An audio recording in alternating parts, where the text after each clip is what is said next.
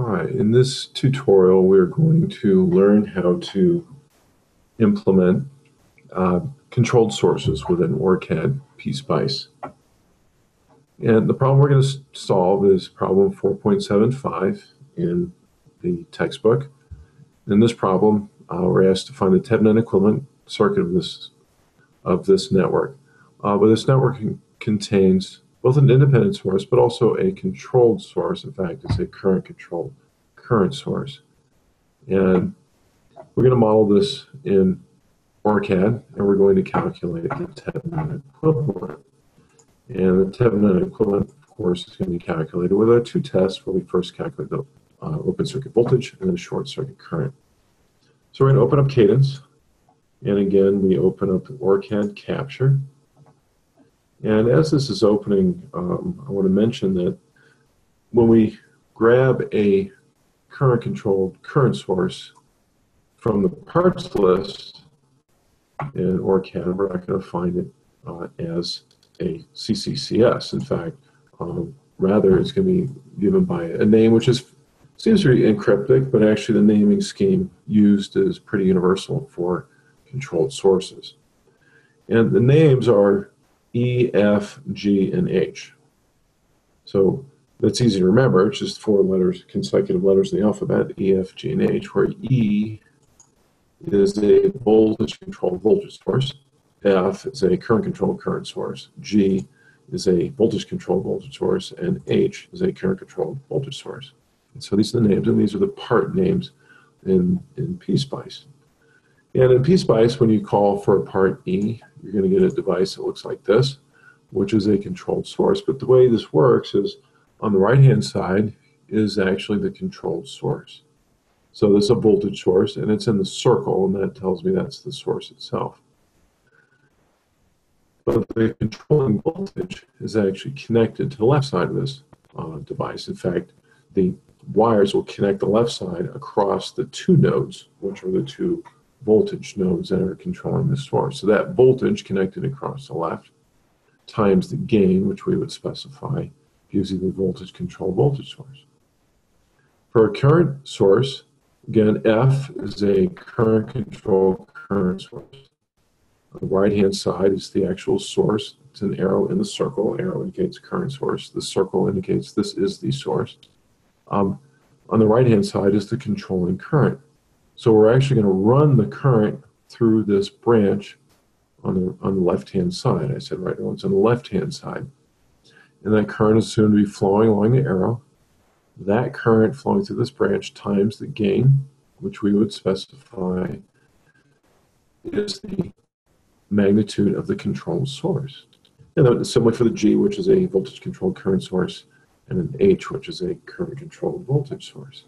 So these are the sources that we would find in SPICE. Their names, E, F, G, and H. So we will need an F source, that is a current-controlled current source, when we build this model. Okay. So, all right. Let me go ahead and open a project. I'll open up the Electric 2132 tutorial project, which we were working with earlier. And I'm going to open up the project, and I'll open the schematic. And I've already constructed the schematic for 4.75.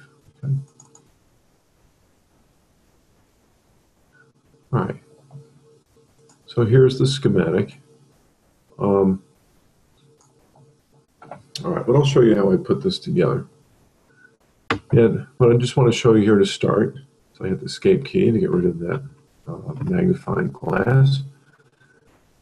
Okay, this is the current-controlled current source. All right, I'm exciting this with a DC source, 280 volts DC, and the part is VDC for this. Now my 2 k ohm resistors, and this current-controlled current source is in parallel across R17 with this 2 k ohm resistor. What we have here, though, is that ID, which is running through this 2 k ohm resistor, is coming out of the source through 2 k ohms and then into this node. Well, that's exactly what we're doing with my controlled source, except I've had a branch here which is coming in to the top part of my current-controlled current source. In this branch, it's just a short circuit branch, but it measures the current. It wraps around into our 16, this 2 kΩ resistor, and then into this node. Okay. And then on the other side, this controlling source times the gain, which I set to 0.2, is the magnitude of this source. All right. So let me go ahead and grab this part. I'm just going to start from scratch here a little bit. Just give you a flavor of how this was put on here. So I go to my parts. Remember off here, this is my parts menu. And I want part F, which is for the current control current source. But if you can't remember, just type E, F, or G. So for example, if I just type E, if I type E, I'm going to get the voltage control voltage source, or I try F, there's the current control current source, or G, and so on. Okay. So if you can't remember which one is which, it's fine. Just scroll through E, F, and G. So I'll choose the F analog, and I'll put it on the test bench. But before I do, you notice that the currents, are kind of an awkward position, so I can control R this and rotate. All right. And I'll rotate until I have it going in the right direction. And that is the terminals are going in the right direction. But if you notice the current itself is going in the wrong direction, no matter how many times I rotate it, it's always going to be going to the left when it's down. But what I can do is right-click on the device itself. I'm going to right-click, and I can mirror this horizontally. So this flips the image horizontally. So now it's going to the right. Okay. So now my current source is going in the right direction. And I can wire this up.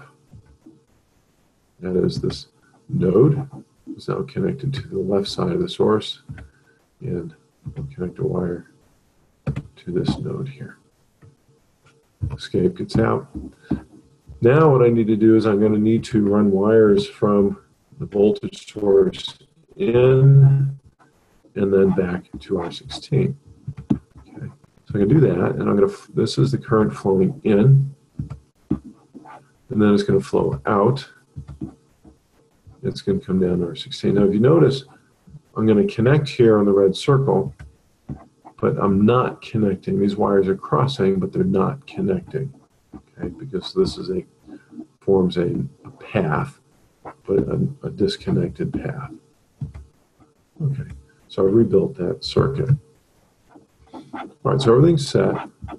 Now, next, we need to measure the short circuit current and the open circuit voltage. Now, to do the short circuit current, SPICE is not going to like a short here. So what I'm going to do is, I could short this out and remove that, but just so I can do both easily, I'm just going to put a resistor here with a very small resistance in parallel. In fact, I'm calling it 1 micro ohm, which is, compared to the kilo ohms, it's obviously, for all practical purposes, 0. So when I simulate this, I'm going to measure the current through here and call that a short circuit. Okay, now we're ready to simulate. So I go into PSpice, and first thing I do is edit my simulation profile. I'll make sure I'm getting a bias point, which is I want. It's just a single DC value. And now I'm ready to simulate. And so I can hit Run SPICE.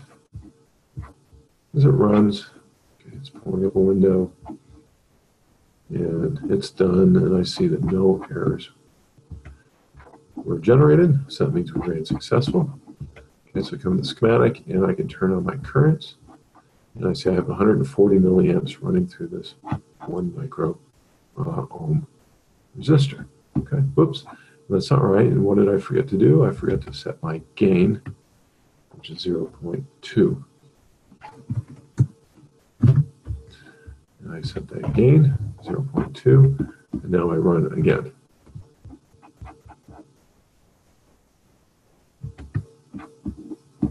Okay, so I ran this, I ran it again with the correct gain, and now I get 60 milliamps. Okay, so I go over to my MathCAD model where I ran with a short circuit. That's the second solution here. So I shorted out AB, and I ran this, and I found that the current I1 to that branch is 0.06 amps or 60 milliamps, which corroborates or agrees with the SPICE simulation. Okay, excellent. Next, we can rerun this as a open circuit. Whoops, I clicked on the close that. I clicked on the device rather than the value. So to do an open circuit, I can't put infinity here, but I can put a very large resistance. Let's go ahead and put 1,000 mega ohms, or 1 giga ohm, which for all practical purposes is an open circuit.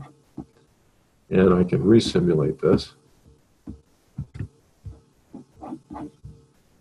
Okay, that finished without error. And now I can look at the voltages. Now I find I have an open circuit voltage of 112 volts.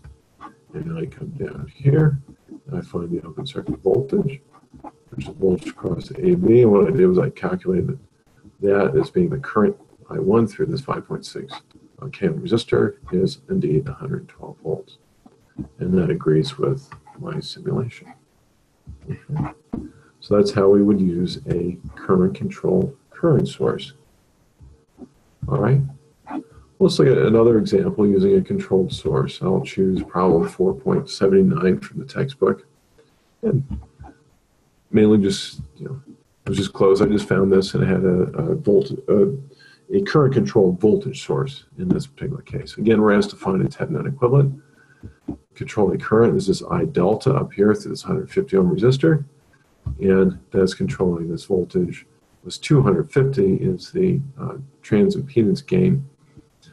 Times I delta is the voltage. And so we want to find, again, the Thevenin equivalent of this circuit. So what I'll do is I'll close 4.75, and I already built the circuit just to save us time. Let's zoom in. So I'm going to do here zoom to region, and I'm just going to put a square around the region that we want.